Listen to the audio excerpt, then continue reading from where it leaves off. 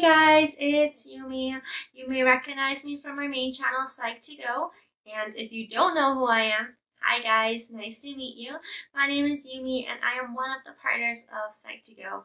I am super excited to announce that we are launching our second channel, and that is called Psych to Go Education. So Psych to Go was built to raise awareness on mental health issues, but we soon realized that a lot of people are asking for help and advice. So what better way to do it than to start a new channel, right? And to be honest, we couldn't do it without you guys and all of your support. So now we have Psych to Go, where we're going to be talking about psychology and mental health, and Psych to Go Education, where we're going to be giving advice and potentially have interviews by professionals to help us out too. So, for example, the difference would be Psych to Go is more like 7 signs you have a toxic parent, whereas Psych to Go Education is going to be how do you deal with toxic parents. So, this is so exciting and it's a great way to kickstart 2020, especially everything that happened. But, I want to say thank you so much for all of your support. We couldn't have done it without you guys. So stay tuned and see you guys next time. Bye! We've all been told to change. Whether it's mom nagging you to keep a tidier space, a friend advising you to be more reliable, or a partner imploring you to be less temperamental. You may have even gone to the point where it's your own voice dishing out the advice.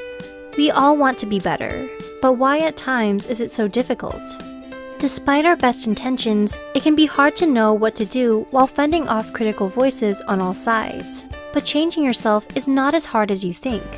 Here are 3 meaningful steps towards self-improvement that you can start today. 1. Motivation. Recognize and admit your faults. It often takes a painful life experience to help us realize that we need to change, and you may be left feeling emotionally vulnerable.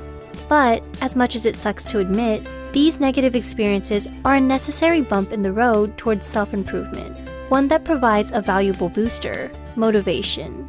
So don't fret. You've already decided that you don't want any more negative experiences as a result of your mistakes.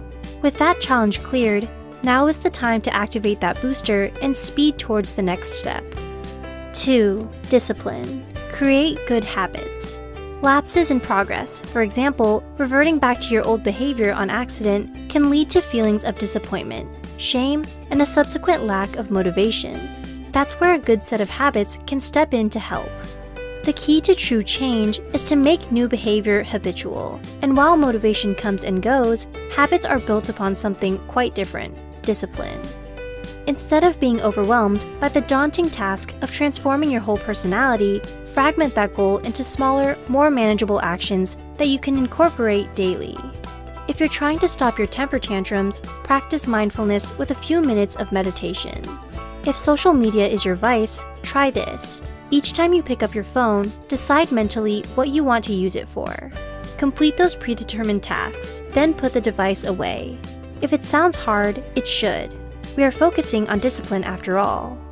These simple habits absolutely count as progress, and completing them will help you feel like you're getting somewhere, even on those days when the motivation gauge is dangerously low. 3. Accountability. Tell your friends. Bet you thought you had to go this alone, didn't you? Well, of course not. Don't get me wrong. Changing yourself is absolutely your sole responsibility, but that doesn't mean you have to go through it alone. Let your loved ones keep you in check. If you have people whom you can trust, let them know what you've decided to start working on, and how you'll do it. Not only can they offer some accountability, that crucial nudge when you've slipped up and failed to notice, they can also offer the forgiveness that you tend not to afford yourself. Don't be afraid to lean on them for emotional support.